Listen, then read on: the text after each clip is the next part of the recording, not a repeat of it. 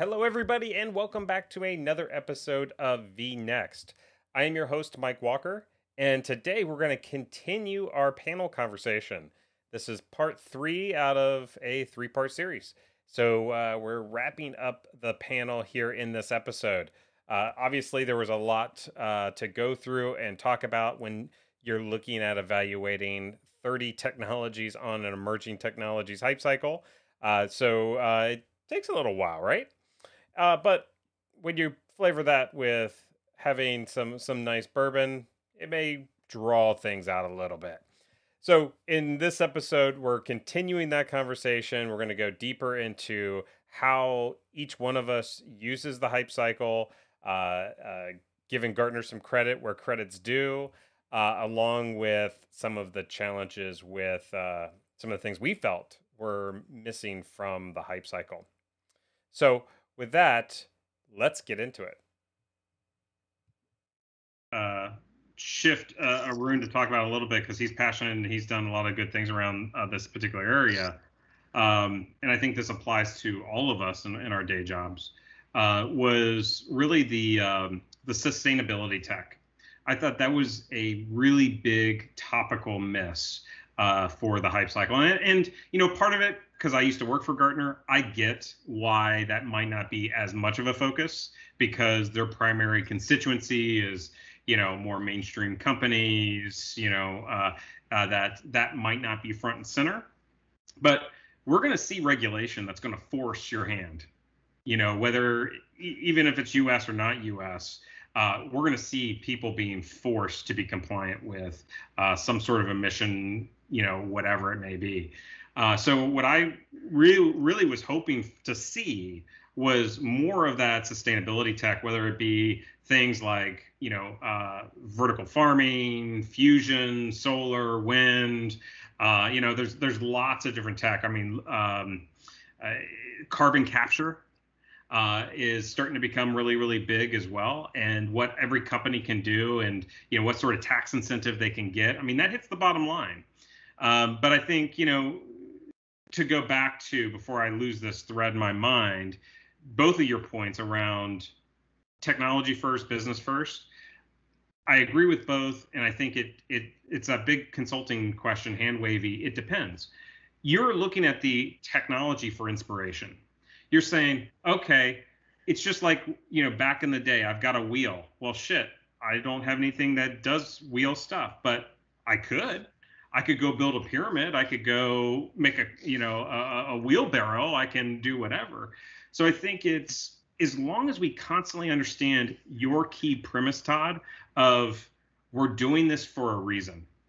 We're looking at this technology to gain inspiration on how we can, one, validate our business and make sure that we're using the best technologies for what we're trying to accomplish as a business.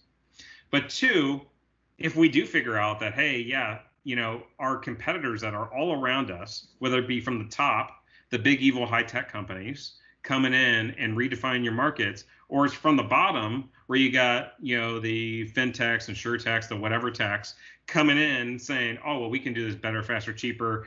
The regulators are not on our back. We can break rules, break the law. It doesn't matter, yada, yada, yada. And so I think as long as you keep that in mind and ground yourself into, we're doing this for a reason. We're not just here as R&D scientists, because as soon as you go down that road, and I know you don't mean this, Mike, because we've had several conversations about this. As soon as you go down that R&D lab coat route, you're dead in the water. You know, your business isn't going to listen to you and all that shit. So, one, does that make sense to the both of you? And then two, what do you guys think about this sustainability stuff? Yes, is the short answer. Yes, it does. And on sustainability, I was also surprised to not see more, especially just in light of what consumers are demanding. I don't know that most businesses have a choice or will have a choice. There's some upside, dare I say, to cancel culture, right? Where companies and organizations and people are held to account and people are truly valuing sustainability.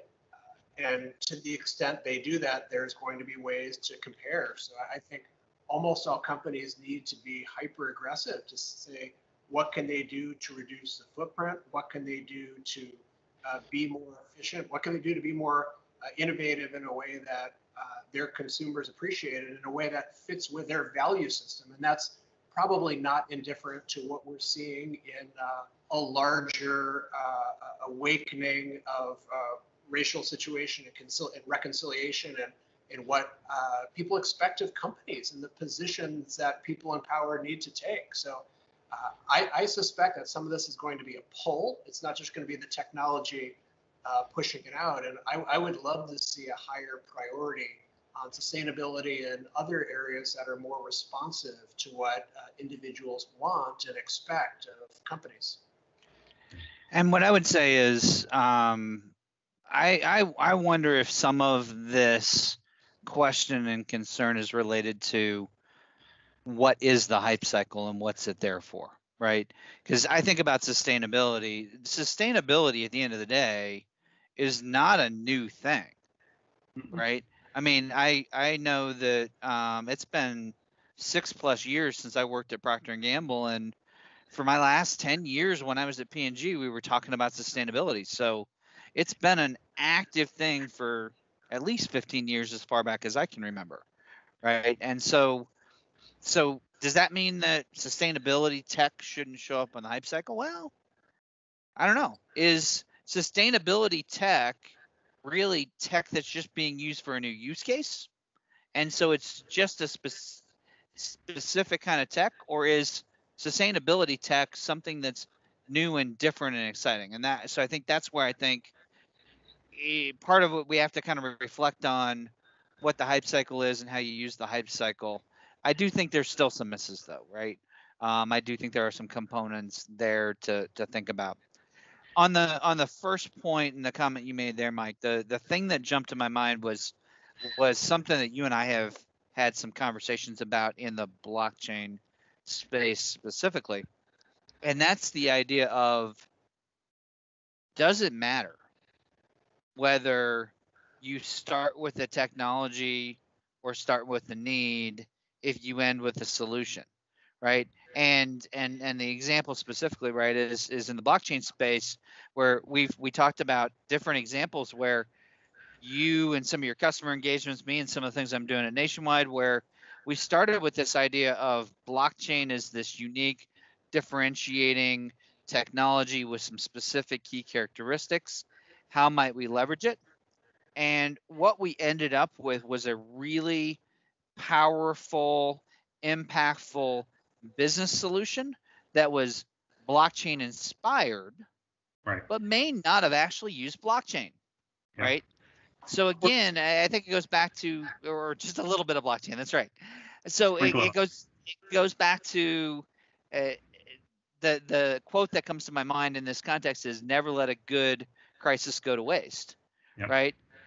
Blockchain is a good example of a crisis. The CEO read about blockchain in the back of the airplane magazine, or whatever magazine they're reading now that they can't fly on airplanes.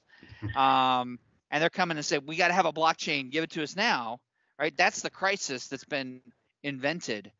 And so how do we create that business value out of that crisis and not let that crisis go to waste, right? So I think there's an element of that, how we can be, I don't know what the right word is, just kind of take advantage of the situation to the best outcome possible. Yeah, so as a disclosure, I think the hype cycle is a really good, useful tool. I think, to your point, Mike, and this is what I would stress as well at events, we had this conversation with your team, right? Understanding it for what it is. And, part of what it is kind of what we were kind of debating right now. It is supposed to be what is most relevant right now. So if a technology was on the hype cycle 10 years ago, and now it's suddenly relevant, it should be on the hype cycle. It doesn't matter if it's, AI is a great example of this. We've been talking about AI since the 50s. Mm-hmm. So, it's really about the pivot. And I don't like the word hype necessarily, but, that's an inherited word from a long, long time ago. but it's really about what is the market awareness and sensitivity to a particular technology. And this is supposed to be your barometer to say, okay, how much attention is being put on this technology, and based on the amount of attention it's getting and based on some other characteristics, how should I think about this from a mental frame perspective?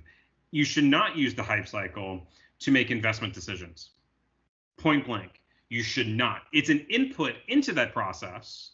It's a good qualifier, but the hype cycle is way too subjective.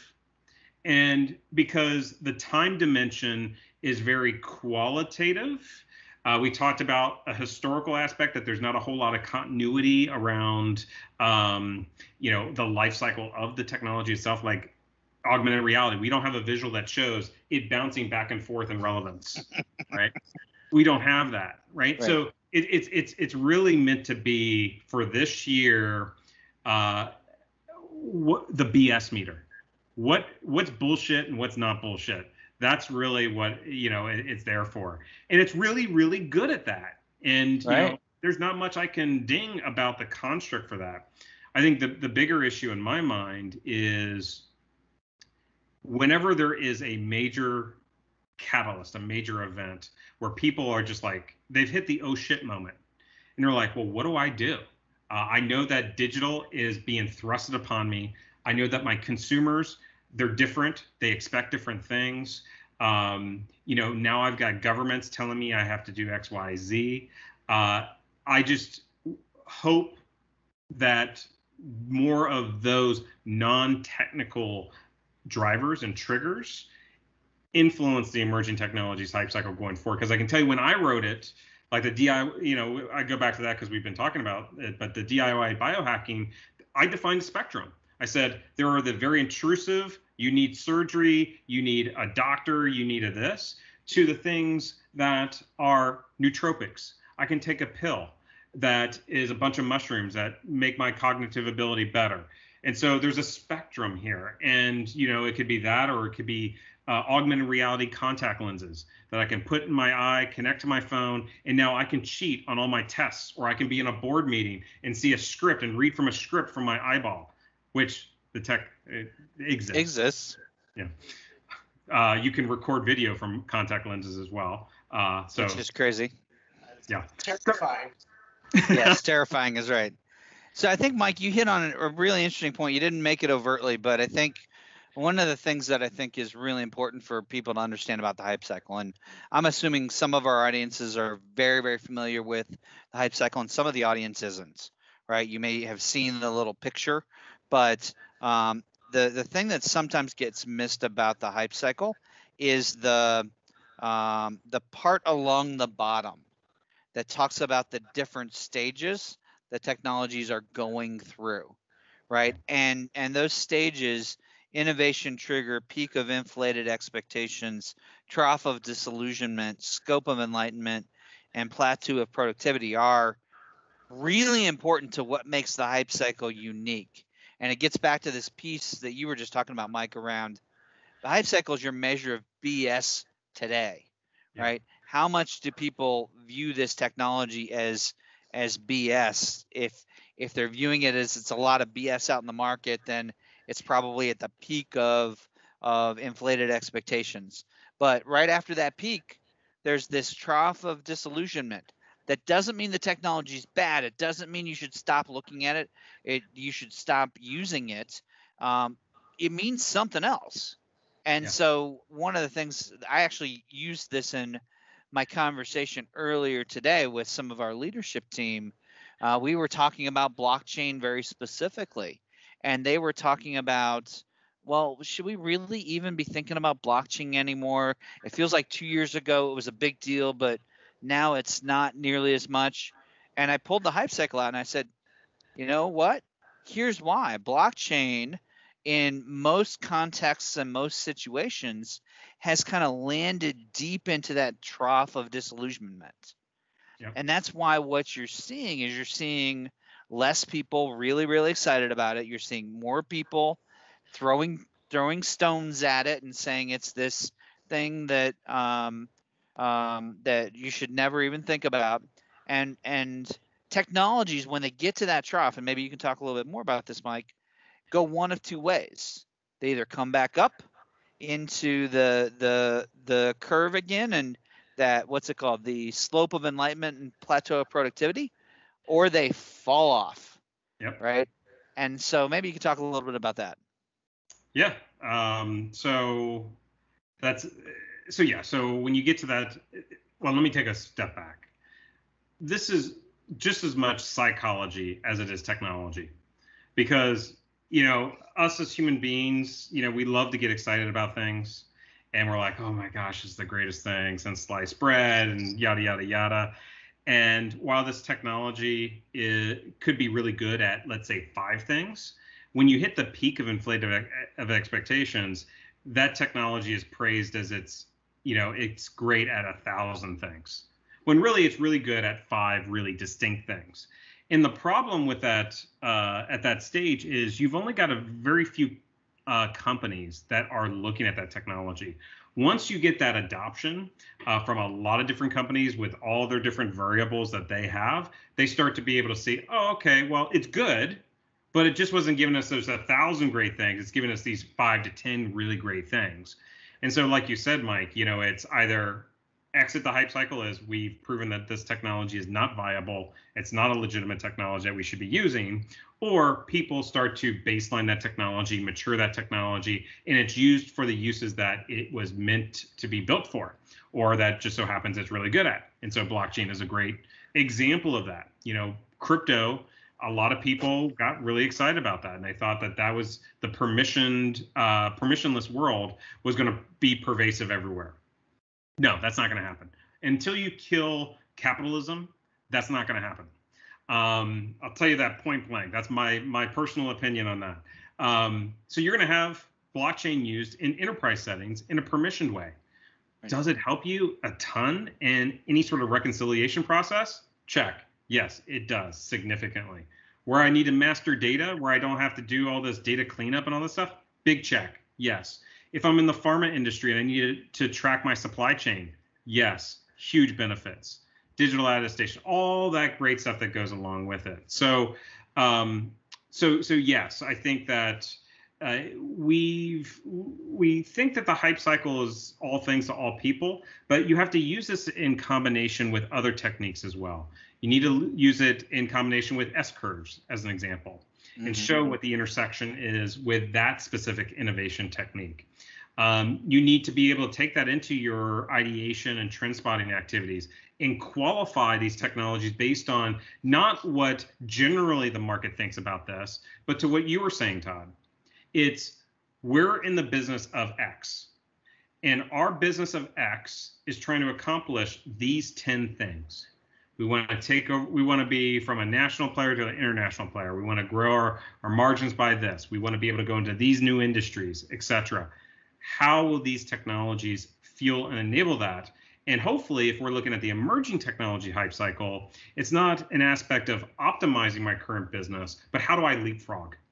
How do I take something and say, oh, I get inspired by a business model in another industry. How do I take that business model and apply it to my industry and create the next Airbnb, the next Uber, the next what have you? So Mike, given your experience with hype cycles and whatnot, I'd be curious about what your perspective would be on how to deal with a situation like this. I'm going to use digital as an emerging technology theme as an example. And I use that because it's really close to home. I mentioned earlier that you and I are working on this digital executive education program at Ohio State. And so digital's really something that comes close to my heart right now. And what I would argue is that if I plotted digital on a hype cycle back in January, I would be just coming out of the slope of enlightenment, or maybe I'd be in that slope of enlightenment. We've gone through the peak of expectations where every company was whitewashing digital on everything. Cisco was trying to tell us that if you put a router in the ceiling, you would be digital, right? And then we went through this this deep trough where everybody complained about the fact that we didn't understand what digital meant and blah, blah, blah, blah, blah, right? Well, we've started to come out of this, but what I would argue in this situation is that the pandemic has accelerated digital into a rocket ship on the hype cycle, right? So it's kind of gone from one place where it typically would have taken another couple of years to really reach its peak of its plateau, and now it's like shoo, taken off, right? So how do you deal with technologies? And maybe you can think of other examples of technologies where some socioeconomic or societal or some other sort of environmental trend has dramatically impacted a technology's place on the life cycle and its acceleration through the cycle. So, and I'd love your perspective on this as well, Todd, to kind of keep me honest here. So, in my opinion, this is where the hype cycle breaks down, where the hype cycle becomes not as useful. So the hype cycle predicates that we're kind of in this kind of stable, of more linear journey of time, where you go from stage to stage to stage, and there's not a whole lot of zigzagging or what have you. The hype cycle wasn't built for anything but that. And so I think for where we're at right now, as a world, as an economy, as technologists, the hype cycle starts to break down as a construct for that very example that you just gave, Mike. Because academically, I would say, okay, so digital is now, if I look at it, it should be emerging from the trough of disillusionment and it should be going up to the plateau. Well, now what's happened, I'm moving that thing back up, but it's breaking all sorts of criteria to be at the peak. So yeah, digital is super, super relevant now for different reasons. So essentially what we've done is we've redefined digital in a lot of ways, or at least we've defined, if we look at who, what, when, where, why, all the interrogatives, we've changed the why equation of why am I doing digital. Before, the reason why I was doing digital was to be more competitive. I could rest on my laurels a little bit if I was a major player, etc. But now I can't. My entire workforce is gone. They can't come to the building. I got a problem here, right? Mm-hmm. So these huge catalyst events. And so I think this goes back to, and Todd, you're probably familiar with this, economic long wave theory. If you talk to an economist, every 50 or so years, there's huge innovations. You go back World War II, you had the atomic age, you had mass transportation, you had computers, you had telephones, mass communications, etc. That was a catalyst that fueled the economy for 50 years, right? And the internet was a mini little blip. It was a kind of a mid economic long wave. But you go back before that, you go back to the turn of the century, where people left the farm to go to the factory. It was the industrial age, where unemployment hit huge numbers. We're at that stage right now, where there's fundamental rethinks. There's available technology that allows us to do those rethinks, and the speed in which we can do it has greatly accelerated. And you've got these big technology behemoths that are equivalent to, or not equivalent, I would say correlates, to be a little bit more scientific, correlates to like the Rockefellers back in the day, that they own the market on all the technology IP. They own the market on the people that can do it, because mainstream companies, talent is tough to get the talent, to keep the talent, etc. They've got the cash reserves to be able to do it. They don't have to answer to shareholders like a traditional company has to, because they're redefining the economics. And so for all those reasons, I think that's where the hype cycle starts to break down in today's world. And before I go too far along a tangent, I'm getting a little parched. I need to have another sip of bourbon. But Todd, am I talking BS here? I mean, does this make sense?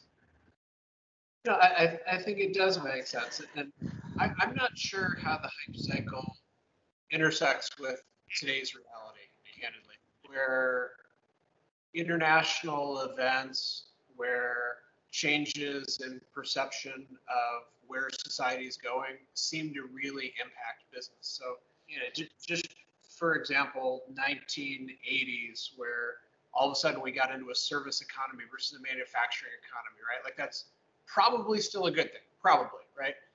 But where we see some of these differences of how factors of production move overseas and how it starts with something like steel and then things that get into steel, and how the entire manufacturing economy in the United States seems to have changed, and through a combination of offshoring and a combination of automation, there are less things for so many people to do. And not to hijack this into a future of work conversation, but these trends have to intersect with the reality of what human beings are doing and what problems we're actually solving. And I was in an interesting conversation with one of our investors earlier in the week who's in the steel industry, who told me things have not changed in 30 years. The fundamentals of this business, of a many hundreds of millions of dollar business, hundreds of billions of dollar business, have not changed. And that is stunning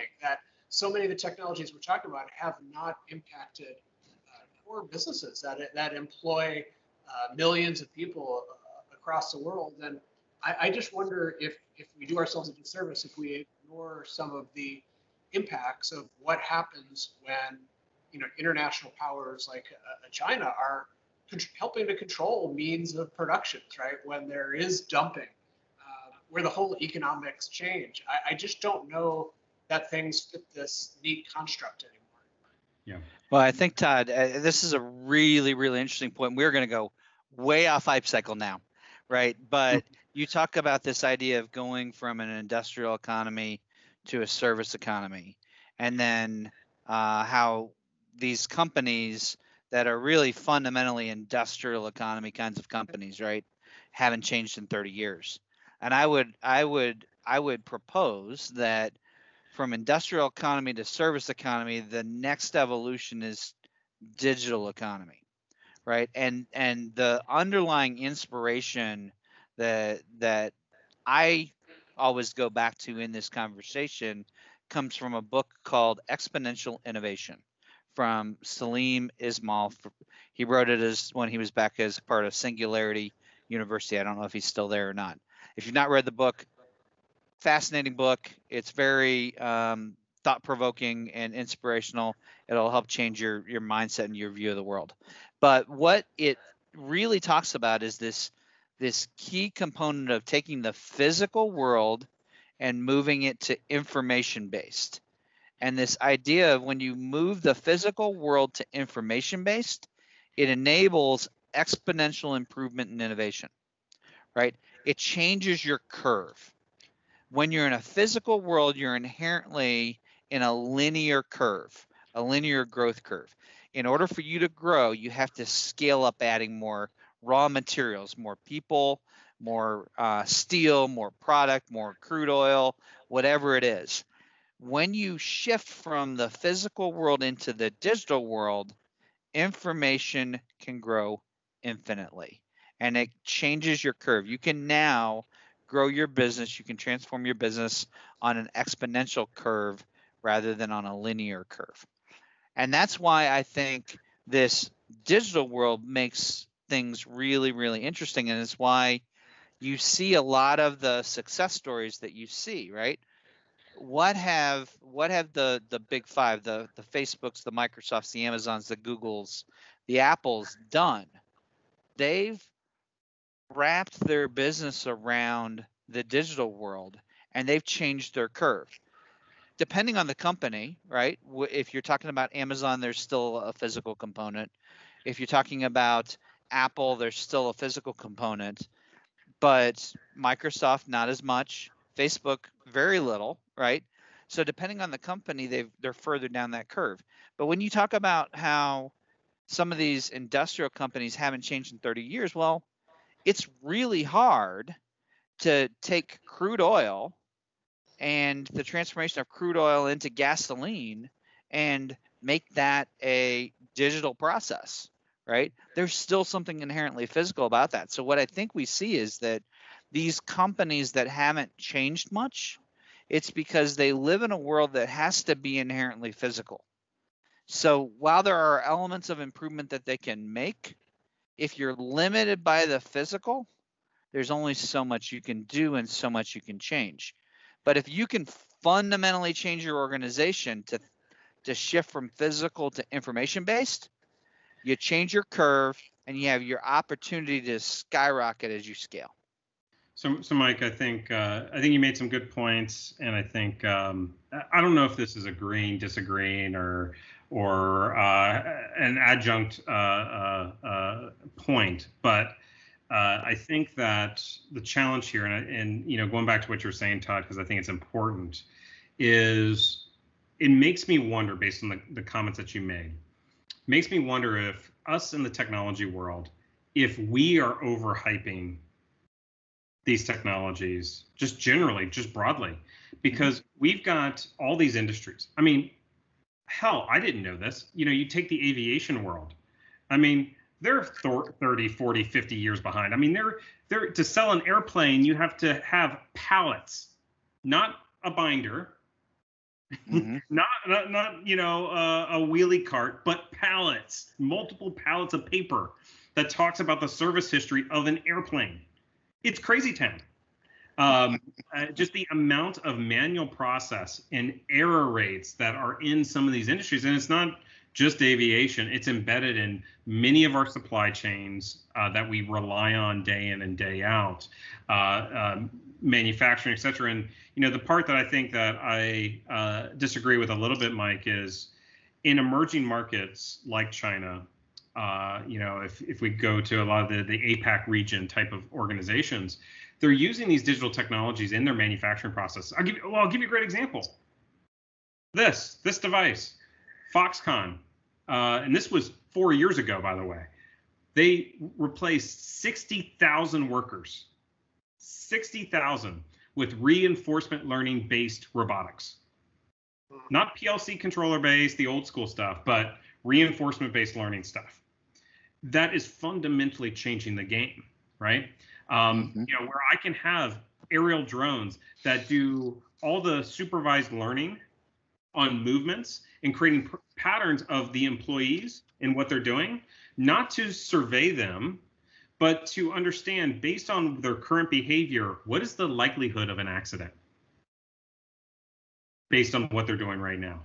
And being within the one company that I talked to, this was Rio Tinto, that has the huge autonomous trucks that are, going down in mines and all that. I mean, they were able to cut down by 60% the amount of incidents that happen on their sites. And so, I do agree that in some of these more physical-based industries, that there are a lot of inhibitors.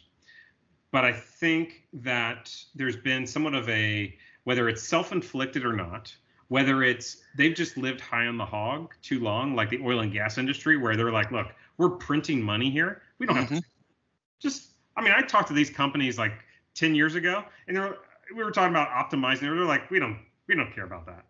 We can have the conversation, but we're making money hand over fist. We don't care about that right now.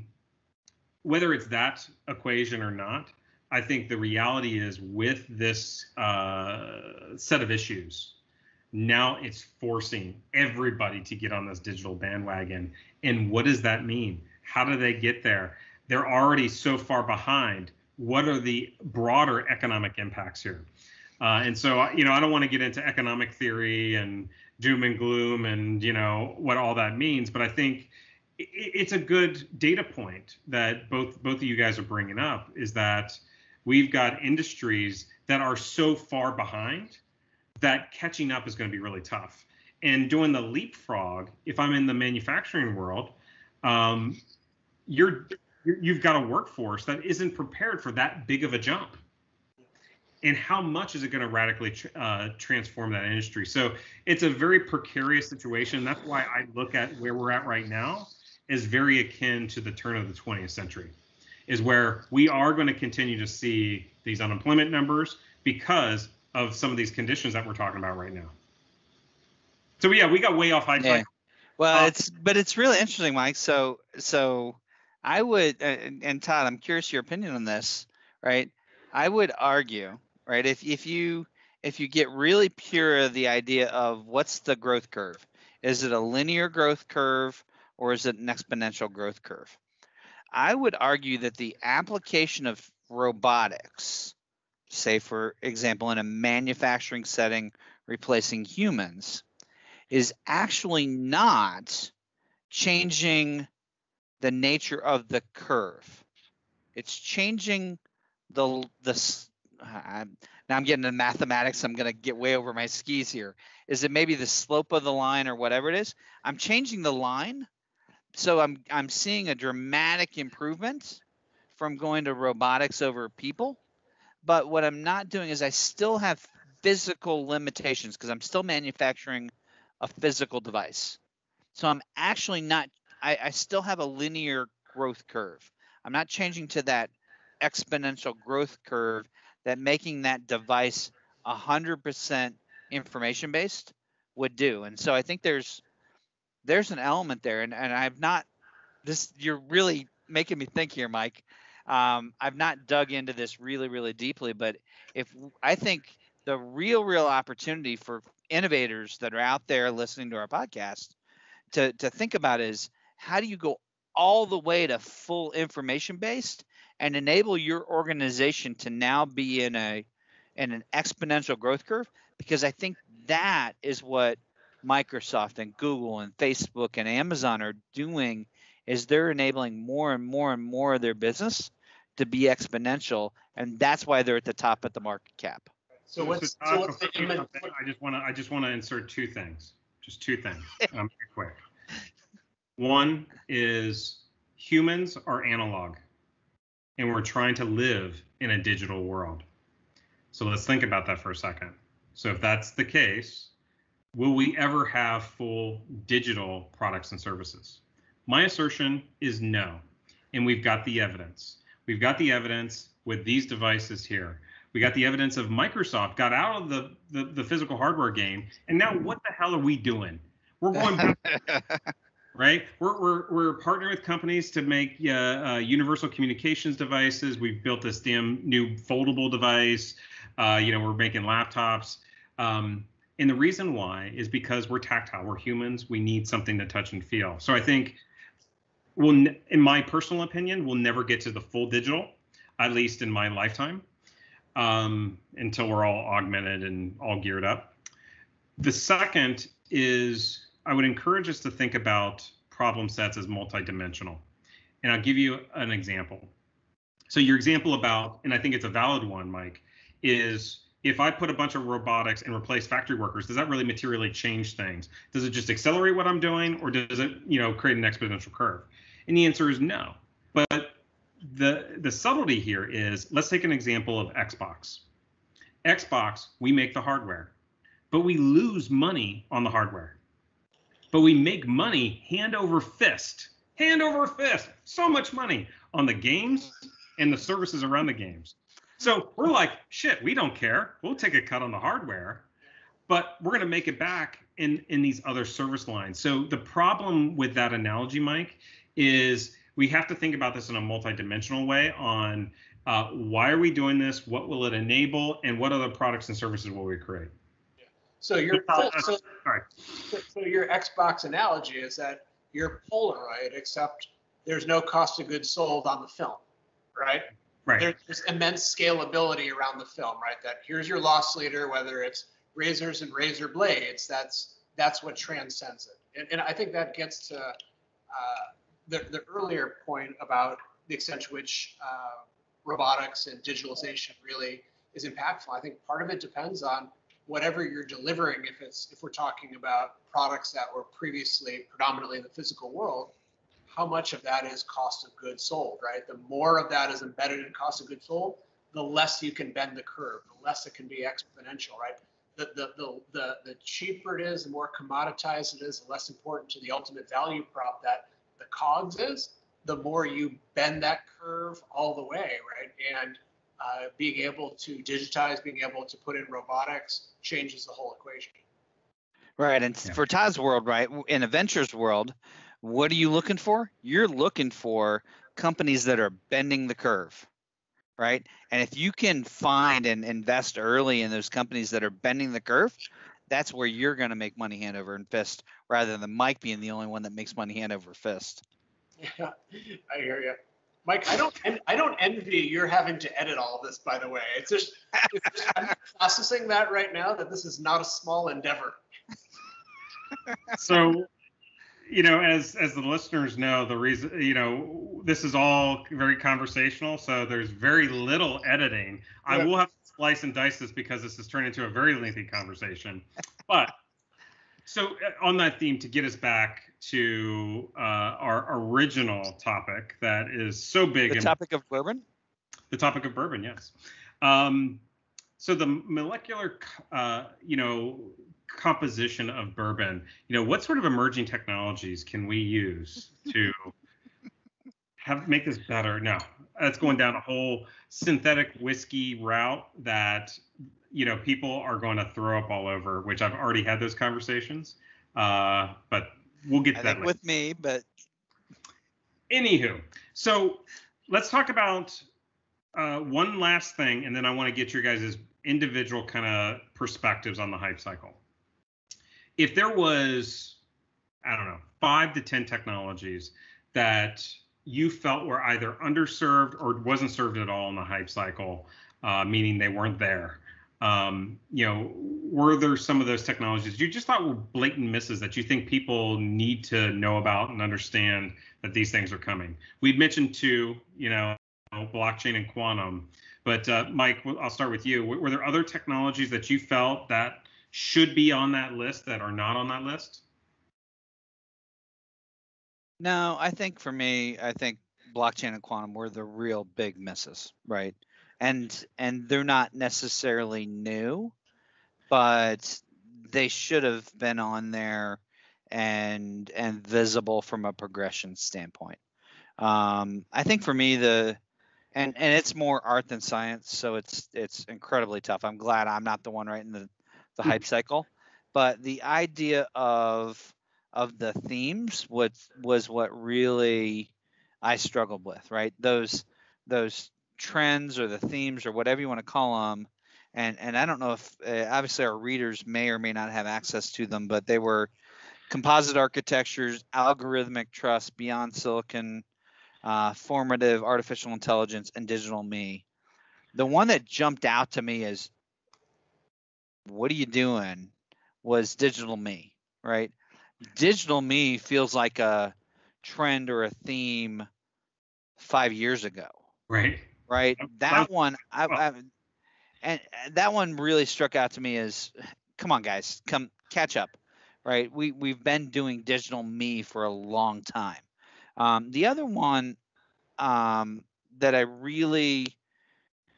I wasn't a fan of, and it's more of the technology piece. And again, this comes back to this idea of what's a technology and what's not, was, let me find it here.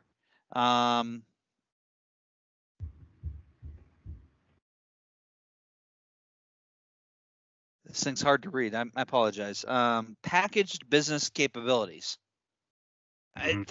I read that, and my immediate thought was, how the heck is that a technology? What are you doing, right? And so that to me was the one that jumped out to me as just doesn't belong here. And I would even say that one, they've got that on pretty far on the left side of the curve. And so again, I'm like, A, it's not a technology. B, we've been talking about microservices and granular business capabilities and containers and all of the sorts of different things that kind of fit with this modular architectures, et cetera, et cetera. We've been talking about this for so long. How is this just now showing up on your curve, right? So those were the big things for me that jumped out to me about this hype cycle. Yeah. So one thing, a couple comments quickly, and I'll let you add yours there, Todd, as well. I had a hard and fast rule when I wrote these.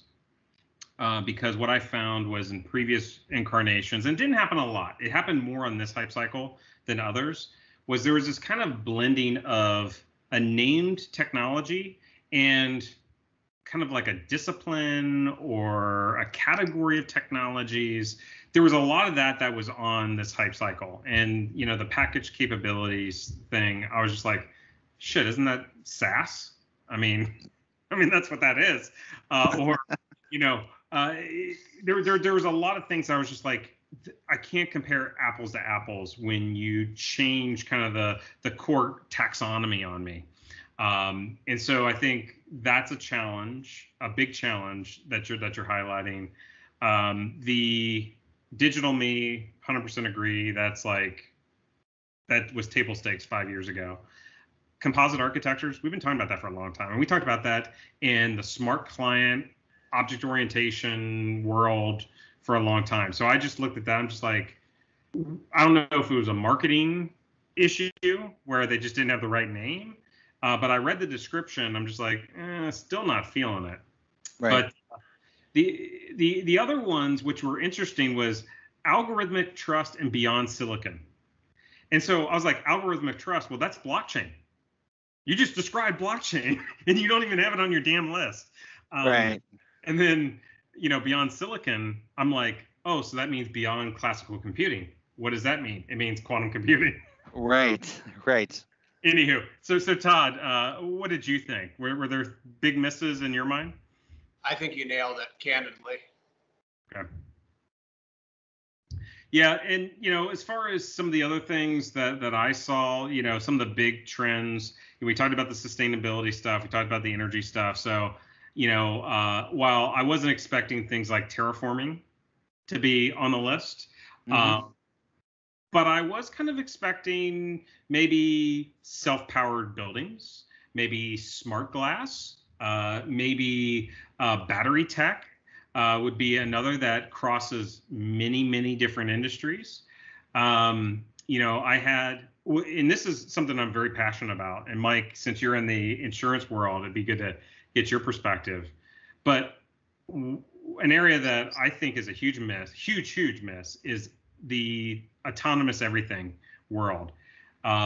They removed autonomous vehicles from the list. They removed autonomous flying vehicles from the list. The robotics world, I mean, I was talking to companies when I was at Gartner that had robotics that were doing remote surgeries thousands of miles away. Someone would get into a chair, like a massage chair, lay down and have gears or whatnot, and was able to do a surgery. And this was more in kind of battle areas. So this was like in the Middle East type of stuff. But you can definitely see where that applies just as much now in some of these areas. So, you know, the autonomous vehicles, I think is going to be, you know, accelerated as a direct result of the pandemic. I think flying vehicles, I know it's controversial. I know it seems like the Jetsons, but I think it's more realistic to have a regional transport with an autonomous flying vehicle than it is with a land vehicle, because I don't deal with people in the air. That's all controlled airspace. I can have a level of autonomy and not deal with a four-way stop and not yelling at someone, it's not your turn, damn it, it's my turn. So I don't know. What do you think about that, Mike? So I actually disagree with you. Okay. So I believe that autonomous vehicles are being slowed by the pandemic rather than accelerated. And here's why. The companies that have focused on autonomous vehicles, with the exception of maybe a Tesla and some of the real venture companies, right, have the Ubers, the Fords, the GMs, the really big companies that are spending a lot of money on that space, have been hit pretty hard by the pandemic and are redirecting funds elsewhere. And so I think what I have seen in my conversations about autonomous vehicles is in the short and medium term that it's actually going to be slowed down because that investment money is going elsewhere. It doesn't change the need. I think the need is accelerating, but the investment into it is not. And that's where I think that dichotomy is shifting. I think in the long term, I think you might be right. I think in the long term perspective, I think autonomous will be even more important than ever, because of the societal shifts that are happening. People, more importantly, whether it's important or not, is not really the thing. What's the thing is, are people receptive to it? Right. Right?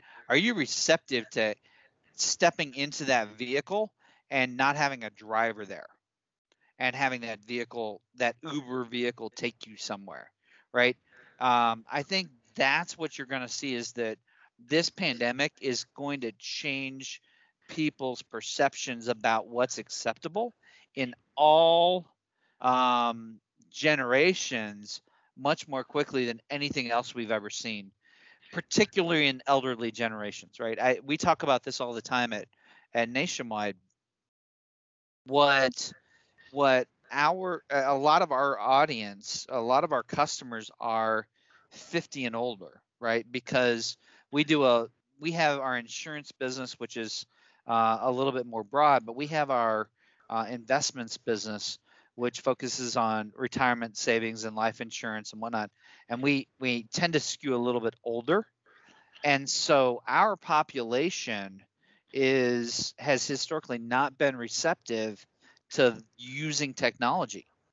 Well, this pandemic has said, I don't care. You got to figure it out, right? Grandma and grandpa are now using Facebook to communicate with their kids because the kids can't come by to visit. It's either use it or don't get that interaction, right? And so some of the elder generations have been forced to figure out how to leverage technology in new and different ways. And without that pandemic, I think it would have been okay to say, yeah, you know what? I don't care. I'm not going to do it. Right. Well, that's not been an option, because we want to interact with people, and technology's been the only way. And I think we're just starting to figure out what the ramifications of that are going to be long term.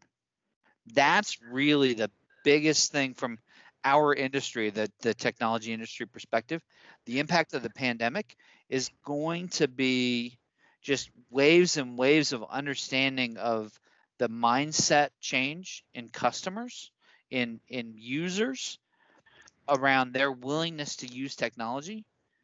It's just going to be fundamentally different going forward. I think I like this question, the autonomous question is an interesting one, but in my mind, it's not a matter of if, it's just when, right? Yeah. The future is clearly full autonomy. In a generation, people won't know what steering wheels are, right? Their vehicles are just going to be something that gets us from one place to the next. And it gets just as much to the form factor as it does the concept of ownership, right? Why do we all need to own these vehicles? And although I agree with you, Mike, I don't see full autonomy coming in the next, say, 5 years on most roads, simply because of just the challenge of edge cases and how you keep people safe around kids and pedestrians and strollers and balls and the typical last mile thing versus on the highway. I think we see just in the features that are available on cars today from a couple of years ago, or more than a couple of years ago now, smarter cruise control to parking assist, right? I mean, the vision that vehicles have today, it's changing every year, whether we want it to or not, and we're getting closer and closer and closer. And the more of these vehicles that are essentially driving computers and are fully updatable, it feels like it's going to be a snap. And I don't know how you transcend the state regulations, right? And of course, the insurers have to be there with you, but it does feel like it could sneak up on us a lot faster than we think.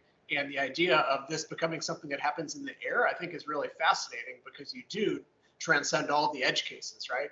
You're dealing with space, with the exception of drones and other potential obstructions. It becomes a simpler math, right, to actually get something from point A to point B. So as reliability increases, it feels like the future is going to be here faster than we might need or want.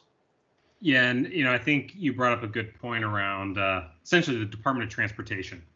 They're the big holdup in a lot of this equation. So if the Department of Transportation said, and again, when we talk about autonomous vehicles, there's 5 levels of autonomy, right? Today we're at 2, maybe 3, pushing 3. We're more at 2.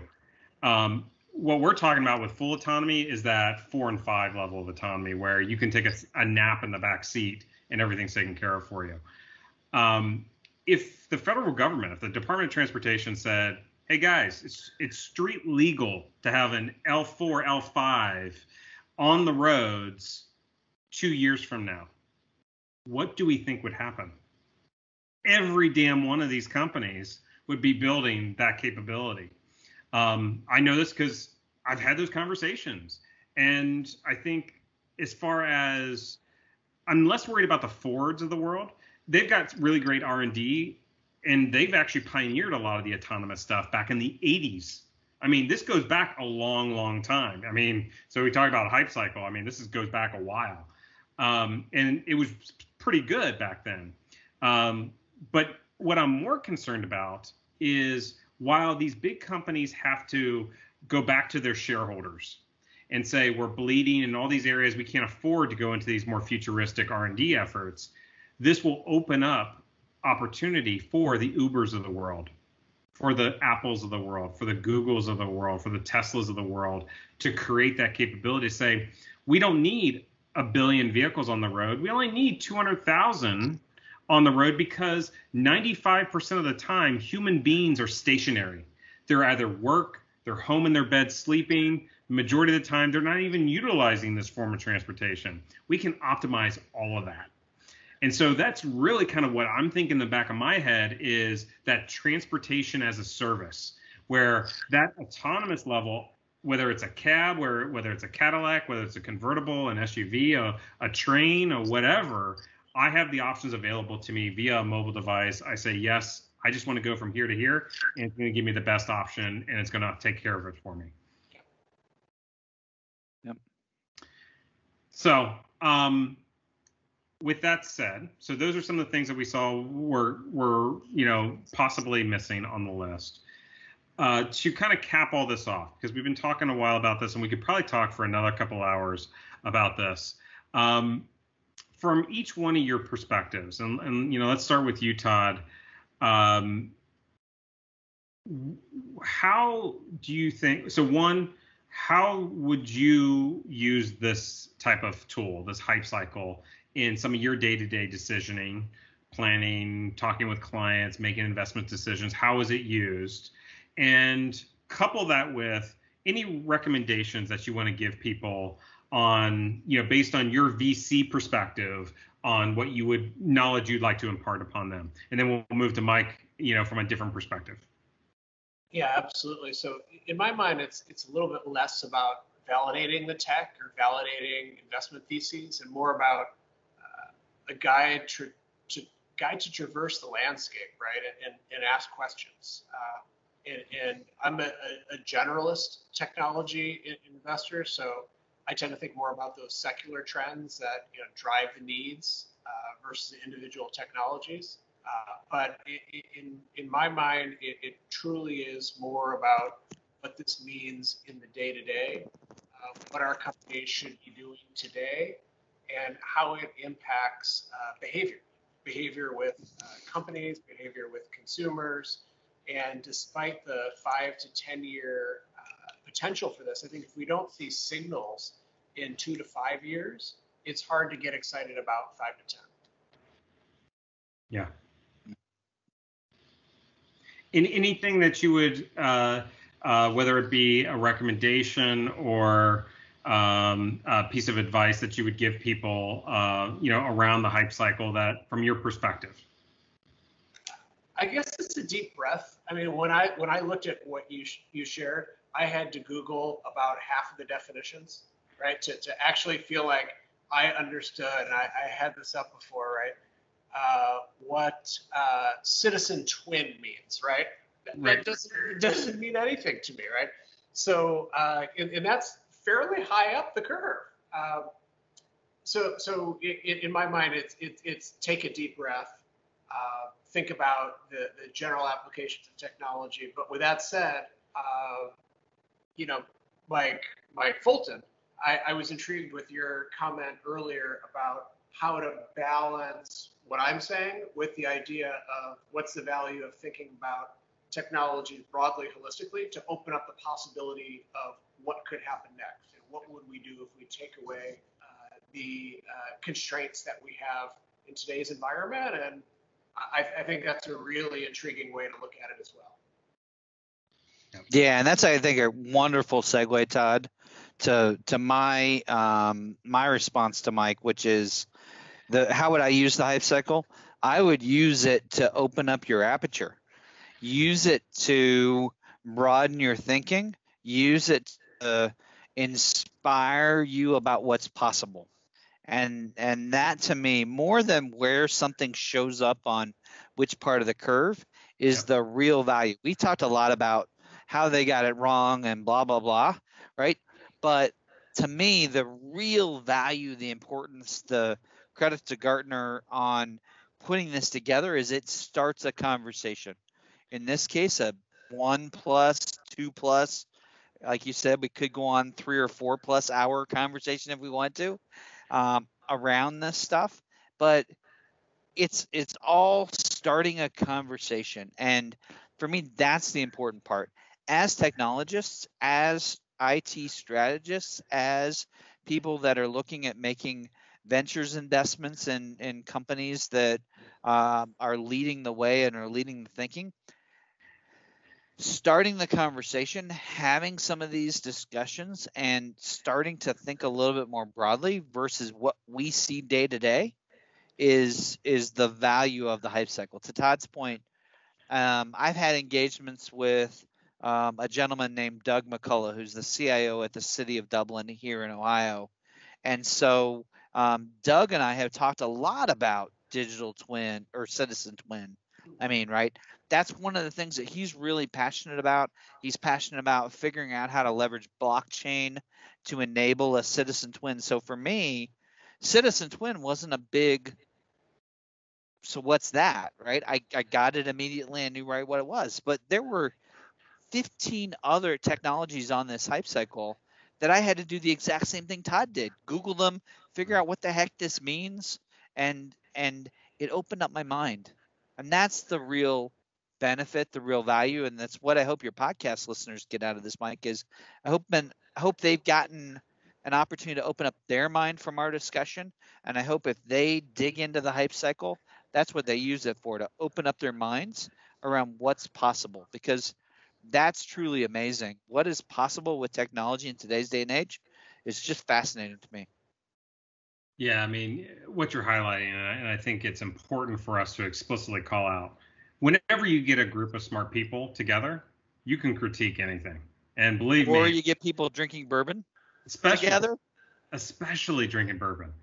And working at Gartner, you develop a thick skin. You're peer reviewed by everybody there, and so if anybody from Gartner is listening to this, which I know there's a few people that do, they probably won't admit it, but I know they do.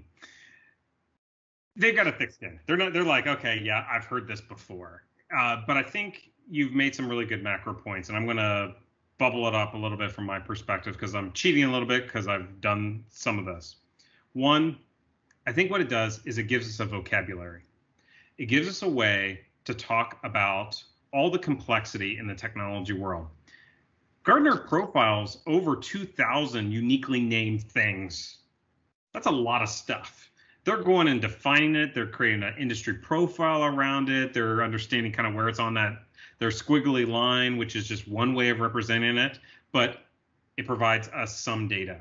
So if anything, the hype cycle provides us a common language that we can have a conversation around these things and say, well, shit, I didn't know that digital twins had all these different variants, that we have digital twins of buildings, we have digital twins of cities, countries, citizens, of objects, of all these different things. I can create digital twins. Oh, well, that's fantastic. Great. And so what it does is it gives us that common vocabulary. So then how I would use this in environments like Mike's environment is now we don't have to go into the think tank and invent definitions or try to search definitions for what this is. We've got a source that goes through a bit of rigor around defining what all this stuff means. And so valuable. Incredibly valuable, because that is such hard work. And so what you're doing is you're allowing Gartner to be kind of the Wikipedia for innovation for you, which there's nothing wrong with that. But like with everything, and what we've been doing, we've been using the trust but verify method. Yes, we trust that they've done their homework and they've made the decisions based on really good, sound thinking. However, we look at things from different angles. And I can tell you, I've been at an end user company like Mike. I've been a consultant. I haven't been in your world, Todd. I work for a big evil vendor. I've seen all these, and I've been an analyst. I can tell you, everyone has their own perspective. There's not a right or wrong perspective, but we have to understand and be inclusive and understand that, hey, there are these different perspectives. Have a very specific lens on the marketplace, and just bringing that in is so valuable. And so if there's anything that I would impart to folks listening to this about all the critiques that we've been making is we're looking at this from all the different angles, not just one. Yeah.